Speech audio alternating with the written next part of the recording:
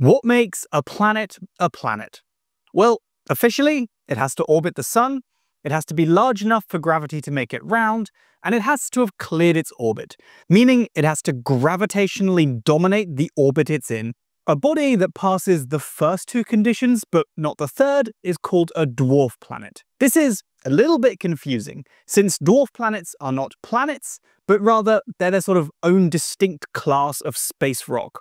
In a recent video, we looked at what happens if we relaxed that third criteria, an exercise which allows pretty little Pluto to be classified as a planet once again.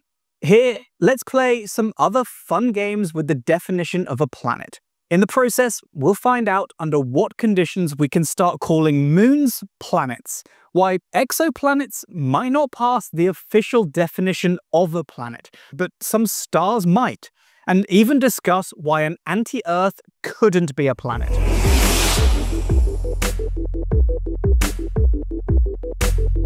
There are a few ways that we could criticize the official definition of a planet. For example, it depends on the location of an object. Mars is officially a planet, but if a Mars-sized objects were found in the far reaches of the solar system, like the Kuiper Belt or the Oort cloud, then it wouldn't have enough mass to clear out the orbit. That would mean it would then fail on criterion 3 and wouldn't be a planet. If we got rid of that third criteria, then Pluto and potentially hundreds of other objects would become planets. But we talked about that in the previous video, so check out the details there. There are other fun games we can play though, like seeing what would count if we relaxed one of the other criteria instead. This is all hypothetical, of course, but it's quite interesting to think about. For example, let's reimpose the orbit clearing, but drop the criteria for being round and allow funky-shaped planets. Effectively, this would remove the size requirement, and planets could be smaller and not gravitationally forced into spheres. This sounds like it opens loads of possibilities, but it's actually a tough one to find objects for, since being round is a mass-based thing, but really, so is clearing the orbit to a certain extent. We would still include the 8 current planets, of course, but what else could we add? It wouldn't help Pluto or any of his friends, as we've reimposed the clearing of the orbits. We really need to find objects that can locally dominate but aren't round. They would need to be made of strong rocky materials to keep their non-round shape, comparable to the nearby debris but not absolutely large. Potential examples could include something like Vesta in the asteroid belt. It passes criteria 1, but it isn't round. The issue is, it's nearly round, it has an equatorial bulge and a massive impact crater, so partially fails this round requirement. However, it also hasn't really cleared its orbit. It does dominate the local patch of the asteroid belt more than most, but it's certainly not fully cleared it. So this is an edge case here. The same goes for Pallas and Hygeia, other large asteroids. They're mostly round, but they also don't really dominate their orbits enough. So I'm again going to call them edge cases here. Interestingly, both Pallas and Vesta aren't round, but are larger than some round objects. They were probably round at one point and then experienced big impacts to force them to be not round. So this is at least kind of cool to know.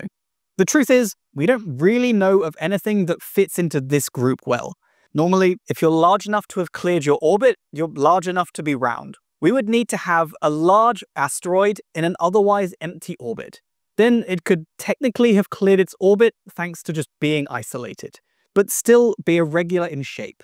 Just a note too that things like comets would still fail this definition too. They often have elongated elliptical orbits that take them far beyond the current planets, and often don't have well-defined orbital zones to have cleared, so it's hard to say that they could satisfy the third criteria.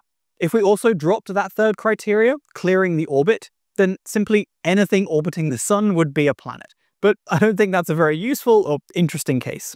Comets are also not very well stuck together, so it's really hard to think of them as something that's planet-like. Okay, so nothing really got added to the planetary lineup if we dropped condition 2. But what if we instead dropped condition 1? What if planets have to be round and clear their orbits, but don't have to orbit the sun? Actually, there are a few obvious cases we can think about here. Firstly, we would promote a lot of moons to being planets. Many of the moons of the solar system are round and dominate their orbits, but primarily orbit their planet instead of the sun. In some cases, this makes a lot of sense. as it's actually likely that some of the larger moons in the outer solar system could have been dwarf planets that ended up being captured by the larger planets out there. The moons that would be upgraded in this case would include our own moon. It's for sure round, it gravitationally dominates the orbit around the Earth, but it does orbit the Earth instead of the Sun. It would also include Jupiter's Galilean moons, Io, Europa, Ganymede, and Callisto. Again, all round, all in stable, cleared orbits, but orbiting Jupiter instead of the Sun. The same goes for Saturn's moon Titan, the largest, most distant world humans have actually landed a probe on, and also Neptune's moon Triton, which is one of those large moons that could be a captured dwarf planet. We can see many large moons pass the planet criteria 2 and 3, but not number 1. Under this definition, we could have 7 extra planets, giving us 15 in total. Or actually, maybe there's even more. This new definition could also include rogue planets. These are objects that look like planets, but are free-floating in space, not orbiting any star, and certainly not orbiting our sun. Sort of, by definition, there are none in our solar system, but we know of a few in the Milky Way. In reality, these don't technically pass the IAU definition of a planet, but most astronomers do call them planets, assuming they're round and have similar properties to some of the planets in our solar system. I won't add any of these to our count here, but there could be loads of them. An interesting point to argue is whether planets orbiting other stars are actually counted as planets. The official IAU definition only refers to our solar system, and explicitly says that planets have to orbit the Sun. We call planets orbiting other stars exoplanets, and they certainly don't count as planets in our solar system. We do though, kind of unofficially, but everyone does it. Just replace the Sun in criteria 1 with a star, and this gives us a definition for exoplanets. We know of the existence of literally thousands of exoplanets. Worlds that are round, dominate their orbits, but orbit another star instead of the Sun. I guess this counts as relaxing criteria 1 from the definition, but it's a bit different. So I'm definitely not counting all exoplanets as new planets under this change. I do, though, have 2 more interesting cases for you to consider. Firstly, if we had a binary star system, so 2 stars orbiting each other, or a small star orbiting a larger star, wouldn't these count as planets? At least under our expanded definition, replacing the Sun with any star. They would of course be orbiting a star, they would be basically round, and they would dominate their orbits. It sounds like what we all know to be a star would be counted as a planet in this case, or at least an exoplanet. However, the saving grace is that the IAU definition is only applied to subsolar objects, things not undergoing nuclear fusion. This means that even if a star satisfies the shape and orbit conditions, they are excluded by intent since they're stellar objects, not substellar things. Okay, so that didn't quite work out, but final thought experiment here. Imagine we had an identical planet to the Earth on the same orbit, but exactly half of that orbit away, so it's always on the opposite side of the Sun.